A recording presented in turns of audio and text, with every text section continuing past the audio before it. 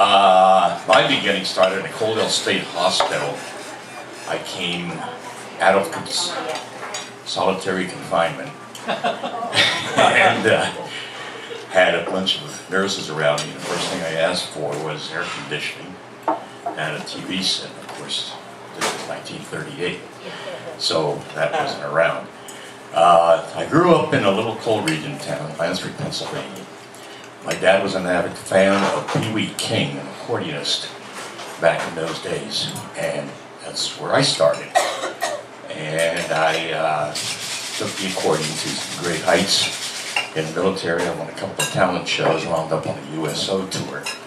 But taking it back a little bit, in 1964 I opened up a store in Tamaulipas, Pennsylvania with music instructions, and took it into records and tapes and audio equipment.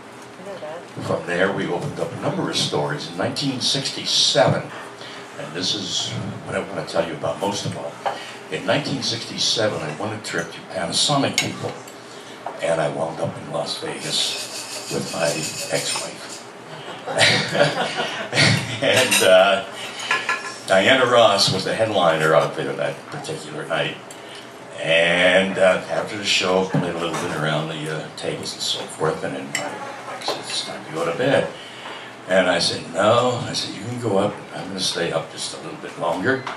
And I went into the canteen at the Frontier Hotel. And at that time, I was still smoking.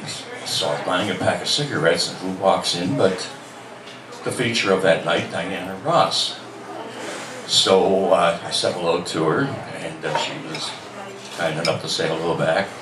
And then I said, I do sell a lot of your records. And she got interested at that stage. So she spoke to me for quite a while, and we sat down at the table, had a cup of coffee, and in walks Joe DiMaggio. Wow. And Joe DiMaggio recognizes Diana Ross, and he sits down. So we're sitting there talking, and the people are walking around us. They're saying, it's Diana Ross. That's Joe DiMaggio. I know that guy too. That's my story, guys.